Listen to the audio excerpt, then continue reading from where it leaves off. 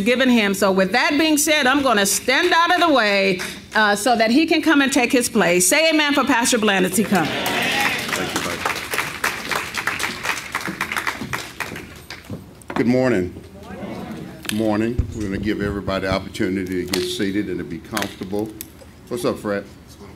I would advise you to get comfortable because I am. God saved me in 1980, and so I don't know how many years it is, almost 40 years. And in that time, I've done a lot of things that I didn't do before I got saved. A lot of wrong things, that I didn't. Cut it down just a little bit, please. Thank you. Just a little bit more. Okay, now I think we're there now. Now, to help some of you visitors to get your anxiety level down, 11 o'clock, we're going to be gone.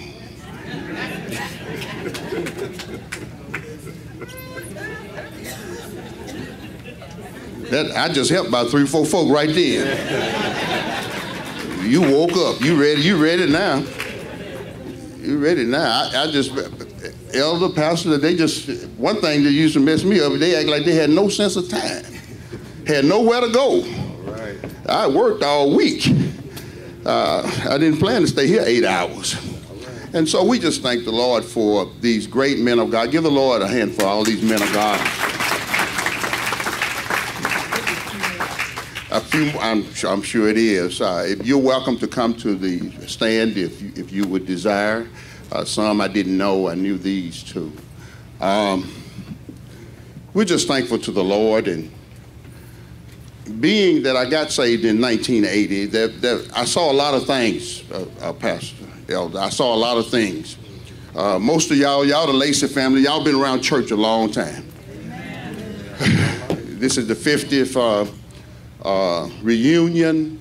I came up under Deacon Nathan Lacey out at Watson Temple Church of God in Christ, and he was a great man, and Mother Lacey, I remember her, a great man of God. And during that period of time, you see a lot of things in church, and your theology changes, and you got a whole lot of folks just hanging around church. They're just hanging around church, and nothing wrong with that. I want you to hang around. Maybe you might hear something. You might hear something. So it has been a journey since 1980 up until this point. I'm kind of strange the way God works with me sometimes. I hadn't even taken a verse, but I want to just take my subject right now. Look at your neighbor, look him right there in the eye, and just tell him, say, look where he brought me from. Thank you. Look. They didn't get it. Look at somebody else and tell them, say, look where he brought me from. You see, Elder Lacey, to some folk, this ain't nothing. I tell them all the time, I know you look at me now and you say, well, ain't nothing to you, but I want you to know from where God brought me from. From where, thank you, Jesus. I ought to leave here skipping. All right, now. You a happy Negro when you start skipping. Come on, man. Come on now. I ought to leave here skipping. You see, part of the arsenal that Satan has against a human being, Gene, is making them ungrateful. You see, no matter what you're going through, if you can find some gratitude to God, because you see, there's nobody breathing that God ain't been good to. If you yet breathing, then the Lord is good to you. You say, look where he brought me from. Brother Don Clark, you're aware that we've been in a series of messages about a shift. How many know that God does not change, but he does move? I'll say that again. All right. That's good. That's good. He's the same God. That's good, Pastor. Oh my God, but he is a transformative God. Mother Bray said there's no way that you can be with God and stay the same. And that's how come you have to leave some folk that you used to hang around. Folk like to say you acting funny, but you ain't acting funny. Say, baby, God done changed my address. Where I'm at, I'm just not comfortable no more. If it had been left up to me, I'd have stayed right where I was. But the old people used to say, some keep on worrying me. Some keep on that. I'm trying to stay with you. And one thing about God, Jesus said, he that loves his mother, brother, sister more than he does me is not worthy to be called my disciple. It's something walking with God. Let me tell you something. If you're going to walk with God, you got to make a choice. You got to make a decision. You can't walk with God and hang around. Come on, preacher. Come on, preacher. Yeah, there's going to be some folk that used to love you that ain't going to be able to stand you. And it's not that you acting funny, not that you acting like you this and you acting like that, but the thing about it is that when God moves, you got to move because you're just not comfortable. And folks always like to bring up where you used to be. And say, baby, I can tell you better than you can tell me where I used to be. You don't know the full story. If you want to know about it, I think I'm ready for my scripture now. Y'all ready to roll? Let's go to 1 Timothy and the first chapter. 1 Timothy, the first chapter. And the 12th verse. Look where he brought me from. You see, they give the devil, they give him hiccups right there. Because I ain't sitting up talking about my problems. I ain't sitting up talking about what I'm going through. I ain't sitting up talking about what nobody did to me. You see, I'm getting ready. I'm in a move, and that's a shift. I'm in a shift from trusting in self to having faith in God. You see, when you in yourself, you in your feelings, and look what they did to me, and pastor borrowed money for me and didn't give it to me, and the church, when I needed something, the church turned against me. I'm all in myself, and I thought I wouldn't do that, and I found myself doing this right here and there. But when I move from trusting in myself, and I move over here to faith in God, you see, any church that sit up and talk about you all day, y'all ain't doing nothing no way. Until y'all begin to look upon the Pharisees of 10,000, until you begin to see the face of Jesus, until you can visualize the nails in his hand, until you can see the blood that comes. Preach, preacher. The Bible says that when we were yet without strength, Paul says that we are none of those that have confidence in the flesh. When you come to the last house in the block, when you realize that you ain't nothing, there ain't nobody else nothing, but he is everything. When you realize that God, if he have to reach way down, he will lift you. Do I have two witnesses? Do I have two witnesses that said, Pastor, I didn't ever think I'd get up out of that ditch. I didn't ever think I'd stop doing what I was doing. But Jesus came and saw about me. Oh, I come here this morning, Pastor, to talk about Jesus. I didn't come talk about no man. Thank you, Jesus. Come on, preacher. Y'all ready to roll? Let's roll. The Bible says in the 12th verse, he says, and I thank Christ Jesus. Now, Lady Deborah, you know I left my watch. That's all right. I got my phone here. I can see what time it is. The 12th verse, look what Paul says, talking to Timothy. Would to God that we would give young people a fighting chance. But what we do with young folks is that we just set them up to keep us up. I'll say that again. We set them up to keep us up. The only thing I do with you as a young person is I put you in line to make sure my program is going on. But Paul here, talking to Timothy, you see, what's missing is love. If you love somebody, then you put them before you. That's the reason, Ryan, I know ain't many people love me.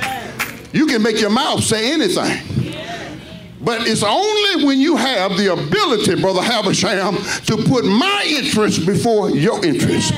You said, Pastor Bland, how did you first learn about love? I first learned about love from that woman that's sitting right there, Miss Etta Bland, Mother Etta Bland. You see, from my mama, I learned what it is for a person to walk around with holes in their slip, for a person to do without, for a person to go to work and with their hands and stuff had cards in them in order for me to go to school, in order for me to have what I didn't have. I learned from mama. Yes, sir. What love is. Love is not all this patting you on your back and telling you how great you are and flattering you and what. Oh, no. My mama talked to me like I had 3 tails. But you know what? No matter how she beat me, sometimes she beat me with an extension cord. If they didn't have a statute of limitation, they put her in jail right now. Come on, preacher. Come on, preacher. But no matter how bad that she beat me, she would come, my brother, right afterward, and she'd put her arms around me. She said, baby, you make mama whoop you like that. Why you do that? Then she'd take me and give me a piece of candy. I knew that mama loved me. I had to learn how to love my daddy, but I knew my mama loved me. Come on now. Come on, preacher. Come on, preacher. What's missing now is the love of God. Let me tell you something. Ain't nothing like love. You can't fuss at folk long enough to make them act right. You can't down folk long enough to make them act right. But God told Israel, he said, with love and kindness have I drawn you. You know you didn't get saved because nobody was telling you were going to hell. You got saved because you felt the love of God. You saw the bleeding side of Calvary. You saw how Jesus marched up Golgotha's hill.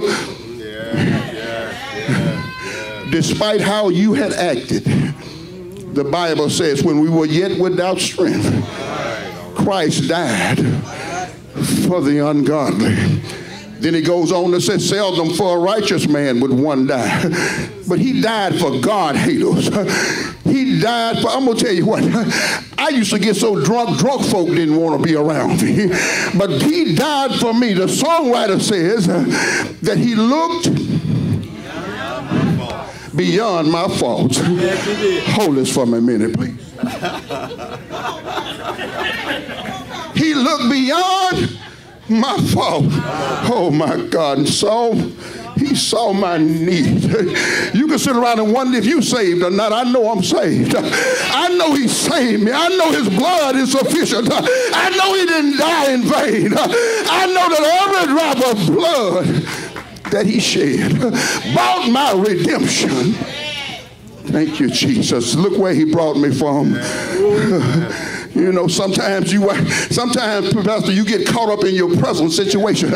Sometimes, I know about 99, y'all don't go through nothing, but it's about 3 or 4 us that we going through living hell. It's about 3 or 4 us that folks that we help won't even help us. Come on now. And we become despondent about our problems and everything. But you know what? Elder Lacey, if I can just stop for a minute. All right. And look where he brought me from. Look where he brought me from. Pastor, I never thought I'd drive the kind of cars I've driven. I never thought I'd live in the kind of house I've lived in. I never thought I'd get to go on trips like I went on. I never thought we'd get a chance to eat at restaurants like we eat it. But you see, the devil can't stop God from blessing you. What he tries to do, watch out, little baby, I'm sorry, this is what I do. You move right here, I have to move it. Let me tell you something. This is what I can do it, I'm the pastor. Look, let me tell you something. This is what he does. He can't stop God from blessing you. He can't stop your child from getting in that school. He can't stop you from getting that raise on your job. But mother, what he does is he makes it where you don't appreciate it. He makes it where you...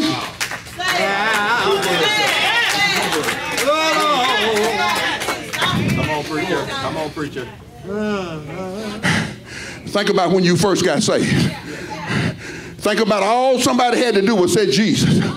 They said Jesus and you were cut out running. They said Jesus. Now you're making hundreds of thousands of dollars, living in a palatial home, driving from a Lexus to a BMW, and you come to church and sit on your hands. Come on, preacher. Come on. But if you can just Pause for a minute. Don't look where he brought me from. See, that's what the problem is. You're too busy looking at me. But look where he brought you from. Look where he brought you from. Look where he brought you from. And it didn't cost you nothing. And the thing that really make you want to shout, Mother Bland, is he didn't wait till you was worthy of it. He didn't work till you deserved it. His grace and his mercy. His grace and his mercy. His grace and his mercy. Yeah. David said, it's been following me all the days. Sometime, Nikki, I was in the dope house. Looked like I saw something the other folk didn't see. And they said, oh, they called me preacher in the dope house. They said, preacher, you just done got too high. But today, you know what I believe that was, my brother? I believe that was the angels of God. That was, oh, thank you, Lord. I think that when I was in the dope house, I think when I was out in the will of God, I think when I wasn't thinking about God, he was thinking about me. And when I think about the goodness of Jesus and all that he's done for me, my soul cries out, hallelujah. Yeah. You're going to help him. Let me tell you something. When I was working at Coca-Cola, and I done worked there for all them hours, and I'm waiting on my little money. And they got my check, brother, sitting in the desk. And I'm walking around all day, and y'all got my check right there. I don't know what you're waiting on. And when he finally gave it to me, I might have said, you know what, thank you. But I didn't really mean it. And you know why I didn't mean it? Because I had worked for it. But thank you, Jesus. Oh, my God. When I really think about what God had done for me and how I didn't deserve nothing that he did for me, how did I actually deserve to be put away? But he brought me in. Thank you, Jesus. I ain't going to bother y'all much longer. I'm almost through. Look what he says in verse 12. He says, I thank Christ Jesus, our Lord, who have enabled me, for that he counted me faithful, putting me into the ministry, who was before a blasphemer. You see, you know how when I know that I've been delivered? When I can tell anybody. See, if you still shame and you still, don't bring that up. Don't. But Pastor, when you can tell anybody, Paul stands and he tells Timothy, you see, when you've been delivered, you ain't got to lie. When you've been delivered, you can talk about what I was. I was but God. Even when I was in that state, God didn't look down on me. He said, was a blasphemer and a persecutor and injurious. Look what the Bible says. He says, but I obtained mercy. Grace and mercy. Mercy. You see, grace is when I get something I don't deserve. But mercy is when I get something, I don't get something that I do deserve. When I realize how God, Mother, has passed over me. Y'all a blessed family. You're a blessed family. But it don't do you no good if you don't appreciate it.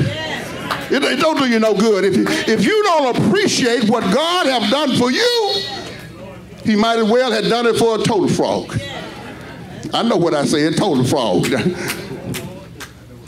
You got a couple over here that, not saying they 78 years old. That would be a blessing within itself. But they've been married 78 years. You ought to tell the Lord thank you. You ought to tell God thank you. You ought to tell God thank you. Let me tell you something. You blessed when you can thank God for other folk blessings. When you can thank God for what he done for somebody else, that wasn't them, that was God. He said, what I did it ignorantly. And I got mercy. Look what the Bible says in verse 14. And the grace of our Lord was exceeding abundant with faith and love, which is in Christ Jesus. This is a faithful saying and worthy of all acceptation, that Christ Jesus came into the world to save sinners, of whom I am chief. Now that word chief in the Greek, I'm not going to go too deep in it, but it's protos, which means I am first. You see, before Paul, a man had to do his best to keep the law in order to be made right with God. Because the law was a schoolmaster to keep them until Christ came.